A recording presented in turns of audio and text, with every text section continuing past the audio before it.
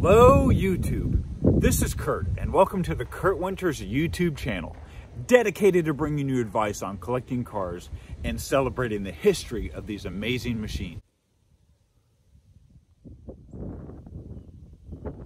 So this is a 2014 Terrain SLE in titanium white, which is the entry-level vehicle for the GMC lineup. It shares the platform with the Chevrolet Equinox, and it's also referred to as the Theta platform. So in today's video, we'll kind of talk about what you got for $30,000 back in 2014. We'll go over some of the odd ownership experiences that I've had along the way since I've owned it for about a year and a half. So stick around. So let's kind of talk about some of my personal experiences, talk about what I paid for it and what that original MSRP was. So after doing some digging with the backup camera, the navigation, and the Sirius, this car came out at around $30,000 MSRP. And I actually looked up my records and I paid $12,700 for it. So you're looking at roughly $17,000 in depreciation US. Now, the car did have over 100,000 miles on it. I think it was about 130,000. But I liked the look of the car. I felt it was taken care of, so I went ahead and I purchased it.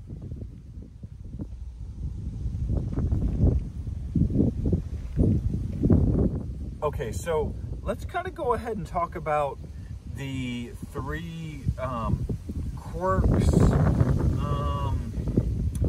maybe oddities that you need to know about. We're going to take a walk around to the front in a second to show you the first one that really kind of teed me off. But changing this car's battery is no easy task. I will actually link a description below. First, we got changing the battery. The second thing, and you can Google it, is something called the Chevy Shake. And what you're essentially going to run into is in speeds of 60, 70, 80 miles an hour, there is a shake to the platform of the car. Now, I am hoping in an upcoming video that I can get some new rubber on this girl and kind of help get rid of that. But I'm telling you, the Chevy Shake is a real thing, and I've experienced it in this car.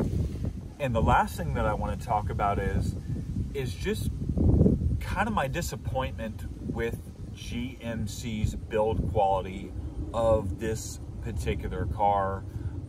And we'll go into that a little bit more later in the video. So let's go take a look at that front end and pop that hood, and I'll show you what I'm talking about. Now, like I said before, there are some really good videos on changing the battery, and I'm going to link those below. But here are your jump points if you want to either jump the car or if you want to put her on a battery charger, as I try not to lose that piece. And we found it. Now, we've got your negative and positive here. Here's where you're going to hook up your red terminal, and look at this guy. I don't know if the camera can get a good shot at that, but I've never seen a battery jump point like that.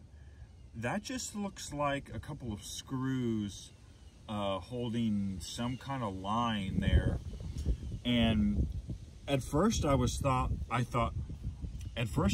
wow, I'm screwed. I'm gonna have to take this whole battery off just to charge it. But again, thanks to the power of YouTube, they said, no, dummy, you do have outside charge points. So that is the first weird quirk as far as jumping and and changing the battery on this car. Luckily, I haven't had to change the battery yet. I try to keep it on the battery tender as much as possible so I don't have to go down that road. Okay, let's move on to the next point, shall we? And remember, if you enjoy the content of this video, don't forget to click subscribe and join the tribe. And also, don't forget to hit that like button and leave a comment. Okay, so far as the drawbacks of the weird quirks and features of this car, we've talked about changing the battery and jumping the battery. We've talked about the Chevy Shake, which in my opinion is a real thing. And now let's really, I don't like to end on a negative note when making 3 points, but let's talk about the build quality of this car. First of all, let's take a look at the top of this car for you, okay? When I push down on the metal, you can actually see that this is, I believe it's made out of recycled RC Cola cans, but it's unbelievable. I don't know if my camera crew can get a good look at that, but that is just ridiculous. Now, I get it, they put roof racks up here, and these are pretty sturdy, I gotta say, but there's just really no excuse for that. Any type of minor hailstorm, rock, good Lord, a big fat grasshopper or murder hornet, if that hits the top of your car, it's going to dent it. This car has already been through 2 minor hailstorms, and luckily the white hides it, but I'm telling you, the build quality on Chevy is not quite what it used to be, at least speaking from my experience with these first generation Theta platform terrains. The other thing you're gonna notice that kind of bothered me, where you hit a puddle, I was beginning to find rust running all along the seam. And I don't know if the cameraman can get in here, but you can actually see this should have been rubber lined. They stopped right here. I looked on both sides. Leave a comment below if I'm missing something, but water gets in here and it rusts like no other. Even when I wash it, I park it at an angle, I leave all the doors open, I make sure I wax and properly dry that out.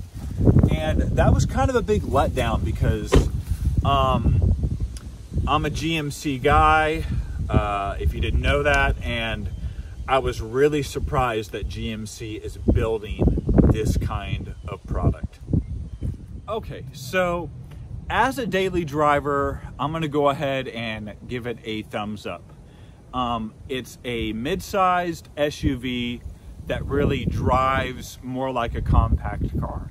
Plenty of room, very forgiving, not necessarily fast if you've got the 4-banger in it like I do and I leave in eco mode. But there were 3 experiences that I've had along the way that I really feel it's important for you, the viewer, to know before you put your son, daughter, wife, husband, or anyone in this car. The first major issue that I had with it was I was driving home in a Texas storm, and I don't know if you've been in Texas, but the weather changes fast, and it was a flippin' monsoon coming straight at me. I had my windshield wipers cranked all the way up, water's coming in, and all of a sudden my wipers completely stop. Now, what do I mean by completely stop? They came over this way and just stopped right here. So I flipped them on, flipped them off. Now I'm doing 70 in the middle lane of 114, and I absolutely have no vision. And I'm not kidding, I had to Ace Ventura style allow me to demonstrate with my head completely out the window like this, just to get to an off-ramp. Now, when I took it to GMC, this is actually a recall that you can look up on Google, and if you're in an area where it rains a lot, I would highly, highly recommend that you push your dealership to get that fixed.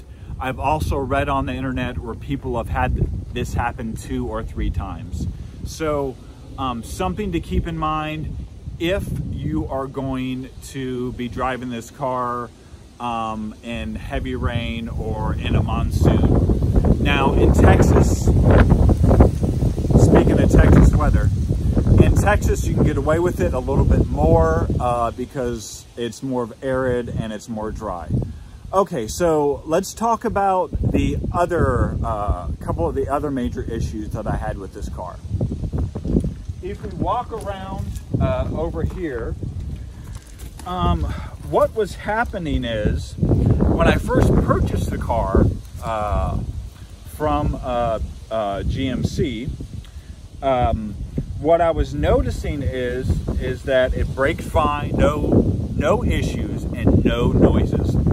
But after about 1,000, 2,000 miles, what I was getting was not only a loud squeal whenever I was slowing down to about 10 or 15 miles an hour, I was also getting, like if you pull into a parking garage and you completely cut it all the way, I was getting a loud clicking noise from either side of the front end of the car.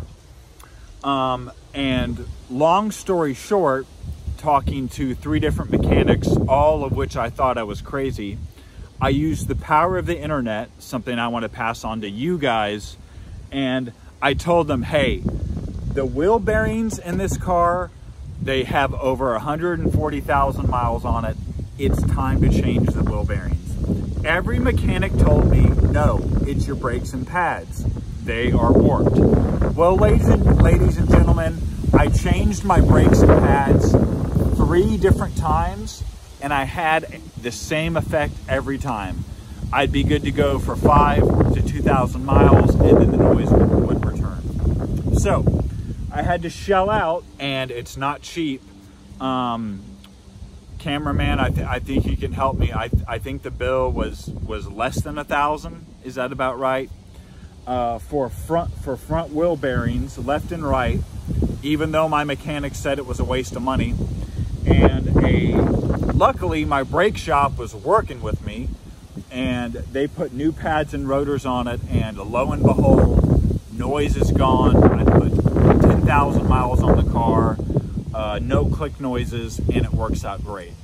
So that's something that you may want to keep in mind when you're shopping for a GMC Terrain. I would suggest take it in a parking lot, turn that steering wheel all the way, listen for any type of wheel bearing clicks, listen for any type of brake noises, and because really after 100, 120,000 miles, it is time to possibly change your wheel bearings on a GMC Terrain, or on a lot of cars actually. So those are my tips. So what we're gonna do now is we've got one final test for the GMC. Can it make it up a off-road hill? And I want to thank you for watching this video. I will see you next time. And don't forget to click subscribe and join the tribe. Thank you, everyone.